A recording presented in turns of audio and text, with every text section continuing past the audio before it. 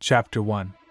Now these are the names of the children of Israel who came to Egypt. Each man and his household came with Jacob: Reuben, Simeon, Levi, and Judah, Issachar, Zebulun, and Benjamin, Dan, Naphtali, Gad, and Asher. All those who were descendants of Jacob were 70 persons, for Joseph was in Egypt already. And Joseph died, all his brothers, and all that generation. But the children of Israel were fruitful and increased abundantly, multiplied and grew exceedingly mighty, and the land was filled with them. Now there arose a new king over Egypt, who did not know Joseph.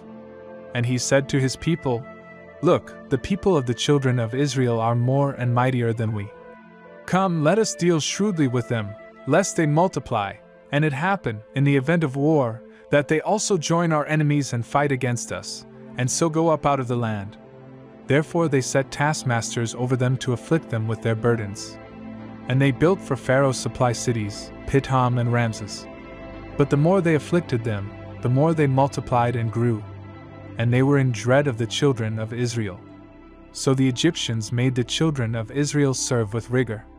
And they made their lives bitter with hard bondage in mortar, in brick, and in all manner of service in the field. All their service in which they made them serve was with rigor. Then the king of Egypt spoke to the Hebrew midwives, of whom the name of one was Shiphrah and the name of the other Puah, and he said, "When you do the duties of a midwife for the Hebrew women, and see them on the birth stools, if it is a son, then you shall kill him, but if it is a daughter, then she shall live." But the midwives feared God, and did not do as the king of Egypt commanded them, but saved the male children alive. So the king of Egypt called for the midwives and said to them, "Why have you done this thing, and saved the male children alive?"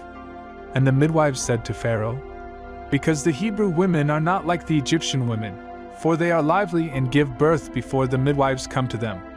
Therefore God dealt well with the midwives, and the people multiplied and grew very mighty. And so it was, because the midwives feared God, that he provided households for them. So Pharaoh commanded all his people, saying, "Every son who is born you shall cast into the river, and every daughter you shall save alive."